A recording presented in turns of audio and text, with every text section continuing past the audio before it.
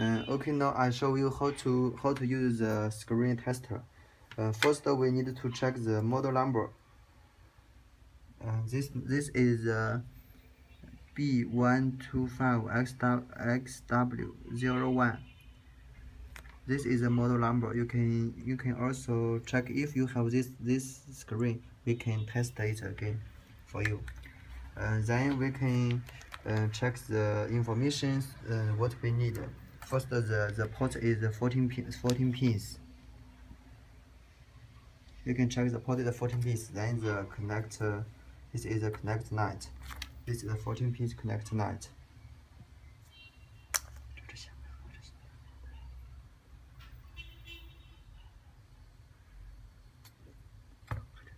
Then this is the tester board. First connect the power, and then connect with the screen and the tester board. Be careful, the back side and the front side cannot be changing.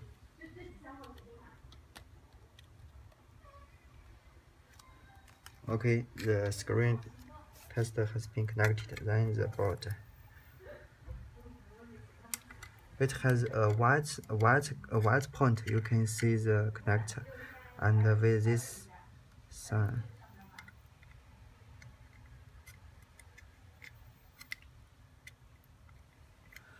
This line is for the backlight.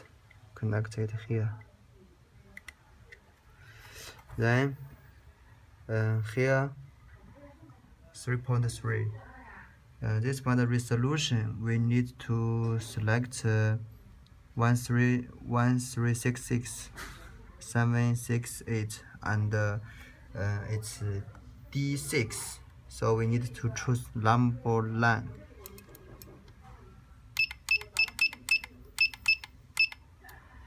Okay, all is ready. Then the final step, power.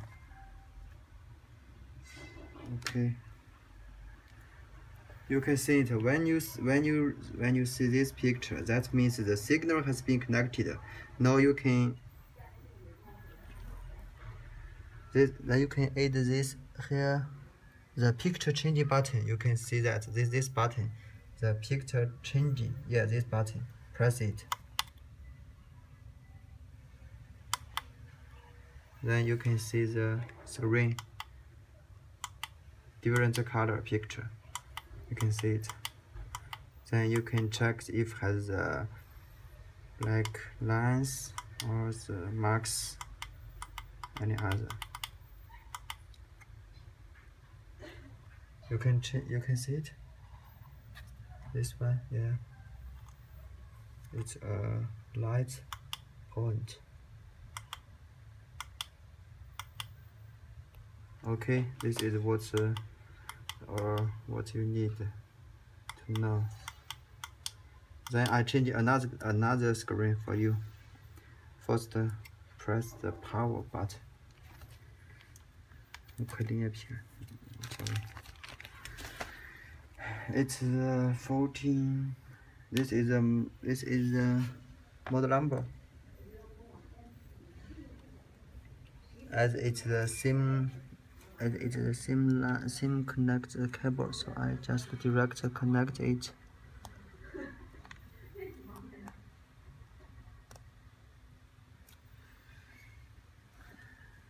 Okay, wait a moment. I show you the.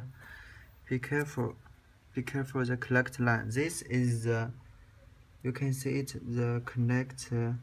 This is the connect side. This is the back side. Cannot be wrong side. If wrong, the screen will be burned.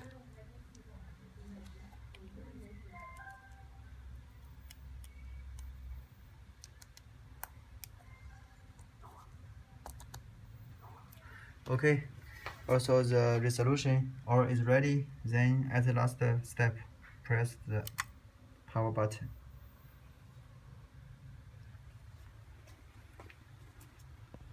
Okay, you can see the picture. Because just now we have pressed the picture changing button, so now it's the blue blue picture. Press it, you can see it's changing. Press it. I see the video you sent me. Here it shows no signal. I think the problem should be the test cable.